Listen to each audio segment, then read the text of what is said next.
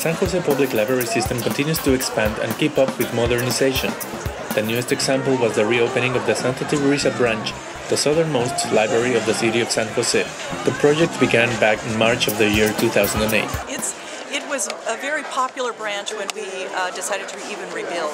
So we know that it's going to have heavy foot traffic, a lot of people in the branches, young families as well as seniors and teens and a lot of the 20-somethings. They're going to love this branch because of the interior, the way it's designed, a real social hotspot.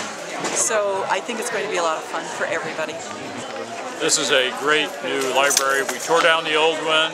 Took a while to get it rebuilt, but now we have a fantastic new library. It's open to the public, free of charge to everybody in our community. It's a really important asset to us so that our kids can read books, they can do better in school, and our adults can continue their education because you should never stop learning. It's really important to have these facilities for our community, so it's a great day when you can open a new library.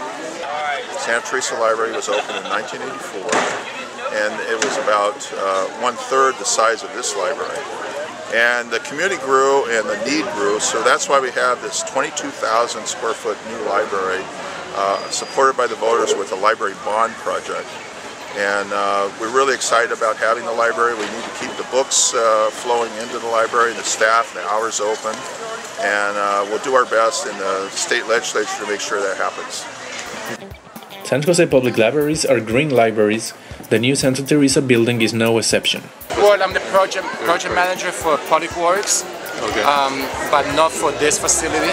But I'm involved in all the various libraries, all the new libraries. This project was met the LEED requirements, which means like natural daylight, the use of sensors in the light fixtures, the use of recycled materials for the flooring, the carpet, and all the cabinetry.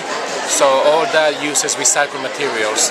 The new standards for the city of San Jose that we have to meet the minimum of a silver requirement, silver level requirements. The Santa Teresa branch features public art from renowned French artist Beatrice Coron, who lives in New York City. Of the orchards. So I wanted the growth of San Jose with the history. So in the metal, I made a bibliotree, and I also made the walks of the fruits of knowledge to have all piece of literature and movies and music that has a fruit in it. Material that's available through the library. So if people walks on this orchard walk and begin to see like the Ode to Tomato of Pablo Neruda, then maybe they want to read it. And here it's a tree of knowledge. So in the center it's the acorn. So that's native to San Jose, and that's the culture of the Ohlone Indians around it. And then it's the fruits they were brought by the Europeans, and that made the ranch and the orchard industry. And then after, it's the fruits that were brought from around the world, from Africa, from Asia, and that's the growth of San Jose today as an international city. And it's still growing, so it's like a cut section of the history. The library also receives the support of private donations. And the donations go for furnishings, collection, DVDs, technology, anything that's not nailed down. Because the bond that was passed in the year 2000 pays for the construction of the building. And only permanent buildings. You can't pay for anything that literally is not nailed down. So that's where the foundation steps in to help fill that gap. The new facility, compared to the old one, has more than twice the number of computers, 28, 3 times the number of seats, 170, and new storytelling, group and study areas that the original branch did not even have.